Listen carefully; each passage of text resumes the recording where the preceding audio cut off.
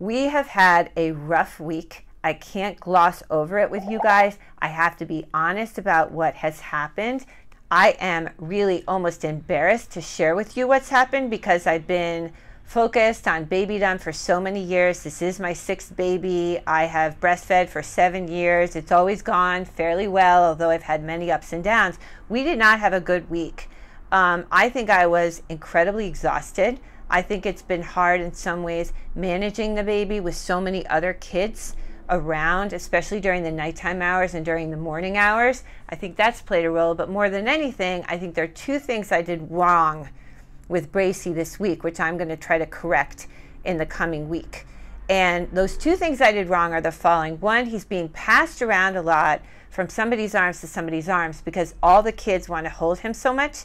So he hasn't really been getting restful naps in his crib, and I think he's more tired than he needs to be. The second thing that happened this week is that I cut down tremendously on the bottles Bracey was getting because I was really worried that he was going to start rejecting the breast. So I went perhaps too quickly to just 1 bottle a day.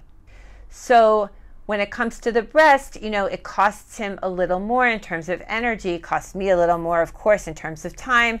And I think he gets a bit tired out because he's already tired from not having taken his really good naps.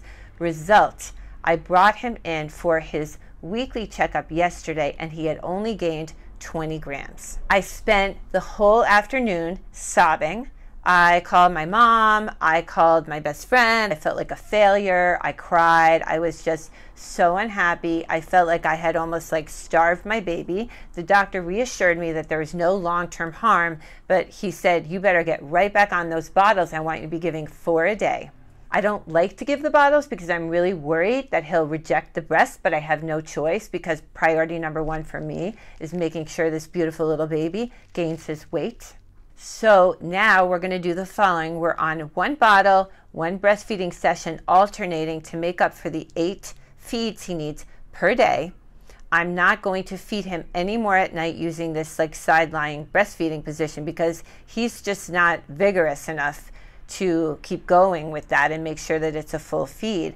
When I'm breastfeeding him at night, I'm in this here chair, I'm making sure he's awake and full. To be honest with you guys, I am totally exhausted. I think I had like maybe 4 hours sleep a night last night, maybe 5. It was so hard to get up and film this video, but it's keeping me going. It's making me happy. It makes me feel productive. It makes me feel good that I can share what I'm going through. And I hope it's helpful to you guys, okay? And I hope that you continue to tune in and please comment on what you're going through with your baby. So anyway, that's it for week 8. I hope next week to have a better report in terms of Bracey's weight. His weight yesterday was only 2.5 kilos. So I hope we're going to see some really good weight gain by next week.